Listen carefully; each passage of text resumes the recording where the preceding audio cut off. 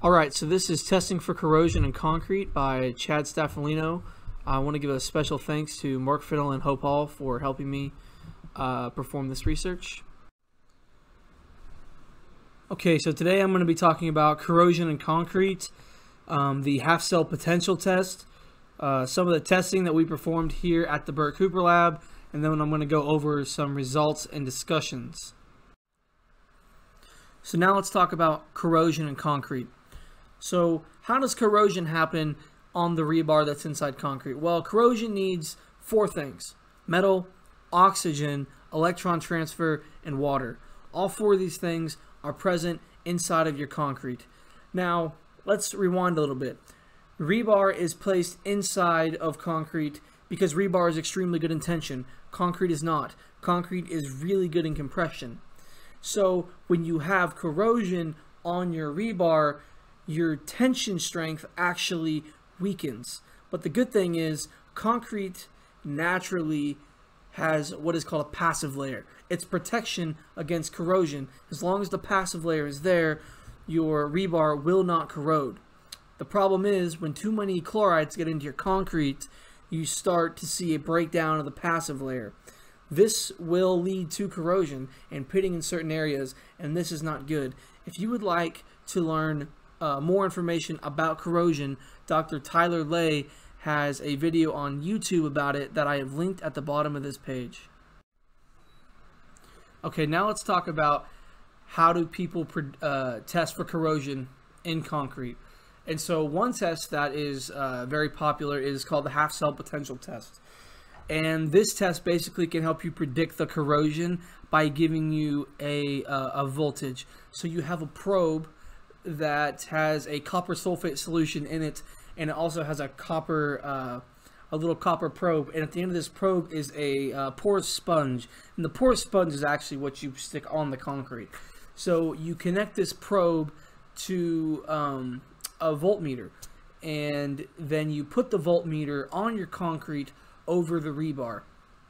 And so what it's actually looking for is how fast the electrons are moving through your concrete and your rebar. The faster they're moving, the more likelihood that you are going to have corrosion. And so a typical number that is used is negative 350 millivolts. That means you likely have corrosion. Anything less than negative 350 millivolts, anything greater than negative 350 millivolts, likely no corrosion. If you want to learn more about the actual test procedure for the half-cell potential test, I have linked a YouTube video at the bottom of this page. Okay, so here at the Burt Cooper Lab, we actually performed our own half-cell potential test on two different mixes. And so the two mixes that we used was 0.45 water cement ratio with a class F fly ash, and then we also used a 0.55 water cement ratio with no fly ash whatsoever. And so we mixed the two mixes, and we placed each mix into a shoebox, and we put number 4 rebars in the shoeboxes. With the 0.45 water cement ratio, we had approximately 2 inches of cover, and with the 0.55 water cement ratio, we had a 1/4 inch of cover. We then waited until the concrete cured and hardened, and then we used caulking to seal the edges.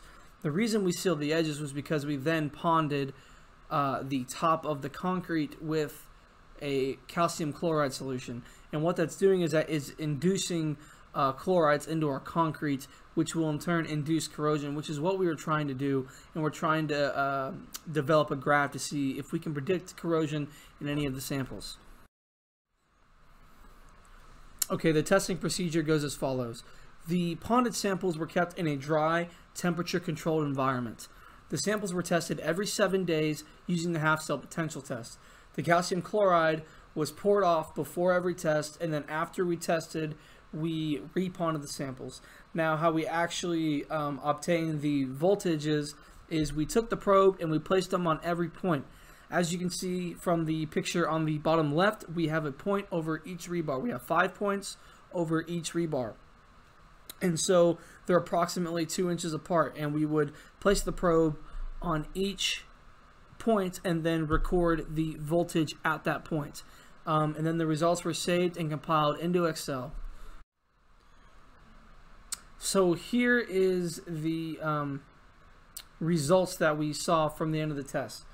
And so as we can see with the gray and yellow line, the 0.45 mixes, they stayed relatively the same at about -100 for the first 35 days. There was no change, there was no drop. They really stayed the same.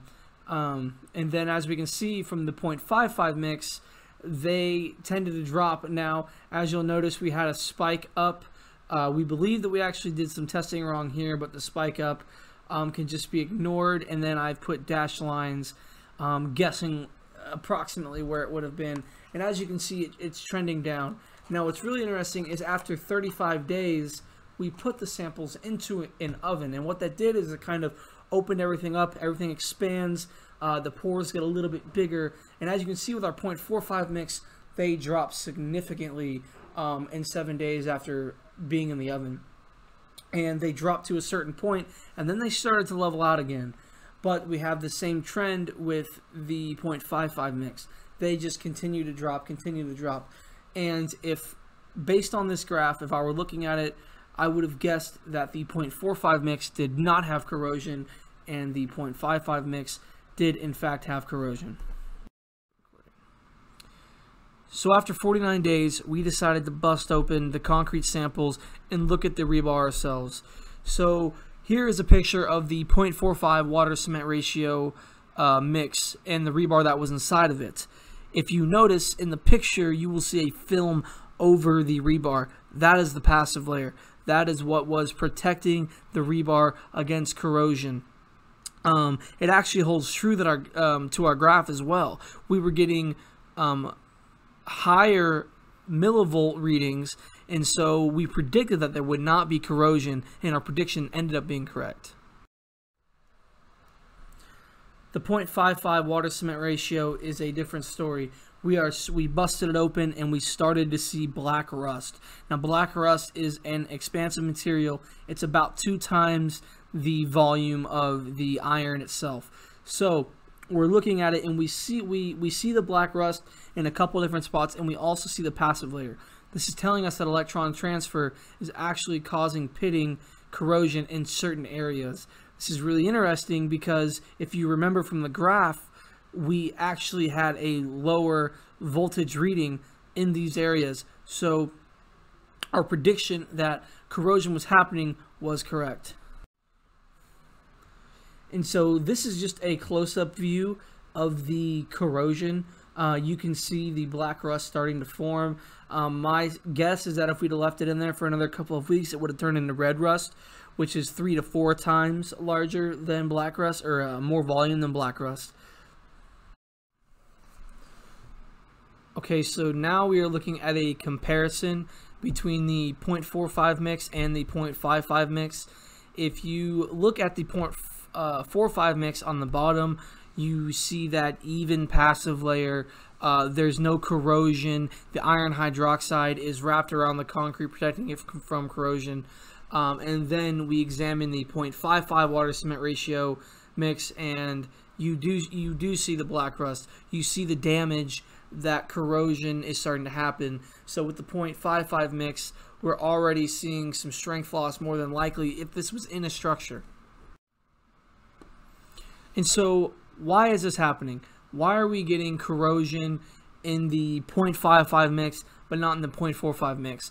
Well, first and foremost, cover. We had 2 inches of cover in the 0.45 mix. This means that the chlorides had to travel further in order to break down the passive layer. Also, the 0.45 mix had 1, a lower water cement ratio, and 2, it had a class F fly ash, which means it's going to have that tighter microstructure than the 0.55 mix. The tighter microstructure is going to allow the hydration products to actually have smaller pores, and thus you get less permeability than the 0.55 mix. From the results, we can conclude that our assumption was correct, that the 0.55 mix had corrosion based on our half-cell potential test.